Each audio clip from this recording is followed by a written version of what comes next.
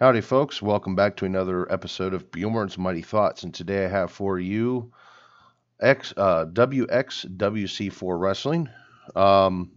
They just did an event locally where I live. Figured what the hell, it was like $10. Took my son, checked it out. The show was quite enjoyable. I'm going to get to that here in a bit, but I figured I'd talk a little bit about it. It is an independent wrestling promotion. They're not part of the WWE. They're not part of Global Force Wrestling, anything like that. Like I said, they're completely independent. They actually have headquarters set up here in Allentown, PA, and they have another headquarters actually in Florida. We're going to talk a little bit about it, how I felt about it. Most of the wrestlers looked pretty good for being an independent promotion. You know, nothing spectacular. You know, it wasn't like watching WWE or anything like that. Most of the gimmicks were pretty good, could get into. The matches, you could tell pretty early in the matches who was the heel, who was the babyface. I felt that was actually quite enjoyable because for the most part, I guess they are televised on Blast TV. I guess you can get it through Roku. But really, you didn't know who the heel and who the babyface was until they rang the bell. They quickly established who was the heel, who was the babyface. I felt that was kind of a nice breath of fresh air. They did things to fire up the crowd, the heels and the babyfaces both, which was quite cool. That's kind of a technique that the WWE has kind of lacked in the last few years. Wrestling's really dropped off in the past decade or so, and so that was kind of one of those forgotten techniques I felt, and they did a pretty good job on that. The announcer and the referee was very audible, which was good. You could always hear the referee, even though the referee was never wearing a microphone. Now we're going to get to the bad sides about how I felt about it. The production honestly looked like shit. The rain didn't really look like it was the best. There was no rain stairs whatsoever. The sound system really wasn't the best either. The run width. There was guys there with cameras. They weren't very good cameras. Pardon me one moment.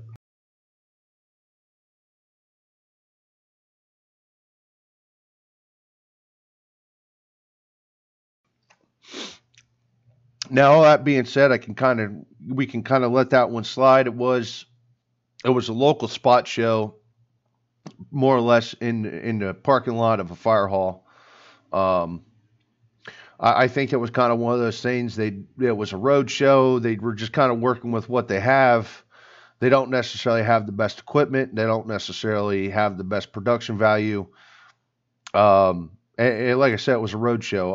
I'd be interested to see what the production value is of a house show. We'll get to that in a bit. Some of the gimmicks just look like the shits. Maybe the people didn't understand the people that run their gimmicks. They don't know how to exploit their gimmicks very well yet, which that could come down to a raw experience thing. They just don't have that raw experience. And some of the wrestlers honestly need more rain time. I mean, most of the wrestlers looked decent. Some of them looked amazing. And then there was just a few there that just looked like the shits that they shouldn't be really presented in any show, even if it's just going to be some local little thing in a parking lot. I think, I don't want to say that necessarily brings them a bad name, but some of their upcomers, they got to work with more on rain time and experience. You know, that's not necessarily the promotion. That's actually more the individual, more than anything else. Same way with gimmicks. I can't say anything really bad about the promotion, I feel, looking at them up front. They do have a show coming up. I guess, from what I understand, reading online, Samu actually runs the organization.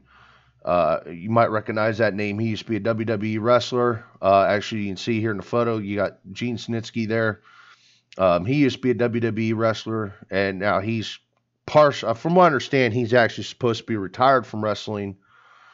reading online, but it looks like he might be doing independent spot shows, which I can talk a little bit about that. Gene Snitsky was there. Yeah, he didn't really wrestle. He interfered with the match. I'll talk a bit about that.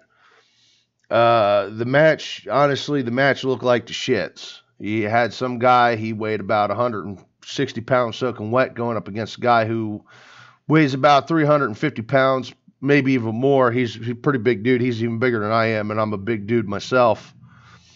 And it looked like a fly with a BB gun going after a freight train. It did not work out. It wasn't very good. I mean, I've seen Rey Mysterio Jr. go after some pretty big guys. I've seen I've seen Shawn Michaels go after some big guys too, but those guys are different. They've been in the business for a long time. They know how to sell. They know how to work. Although not like Shawn Michaels ever did a work for anybody.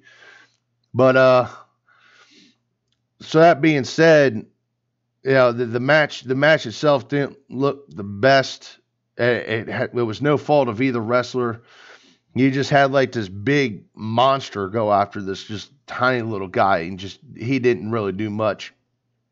And Snitsky came out and interrupted the match. He went after the big monster, which was kind of hilarious because you got Gene Snitsky, who's, I don't quite remember how tall he is. He's probably like 6'5", and there's 6'5", and he's about 350 pounds of rock muscle.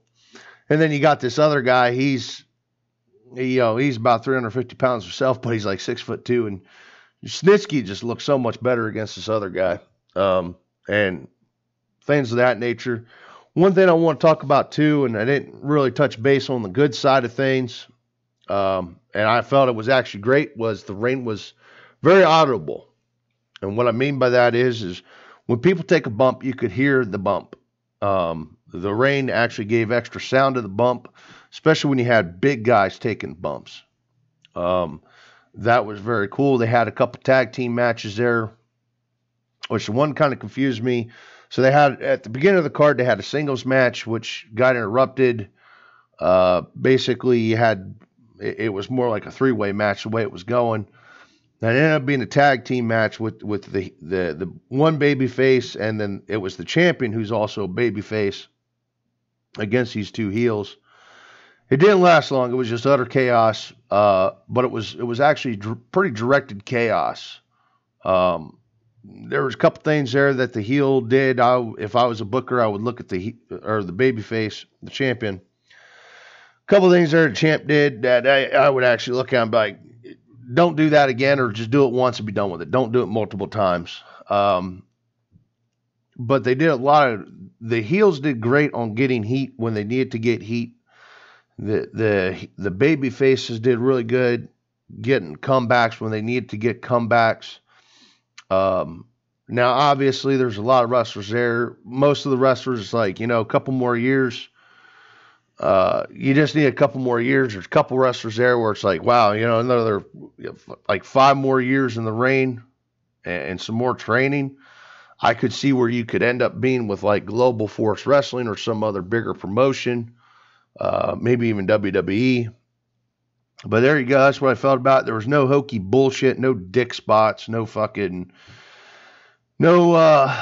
wrestling blow up dolls, which was a great relief. I know that's supposedly a big thing right now. Fuck you, Kenny Omega, wrestling a fucking blow up doll. But other than that, it was a fairly enjoyable show, I felt, for the price. I would like to see a bigger show, maybe an in-house show at some point, which they have one coming up. I'm going to keep an eye out for it. Maybe check that out. So there might be more videos about WXW C4 wrestling here in the future. We will see. But anyway, folks, so that's my take about this independent wrestling promotion and a little talk about wrestling in general. So anyway, folks, I hope you enjoyed the video, and I will see you on the next one.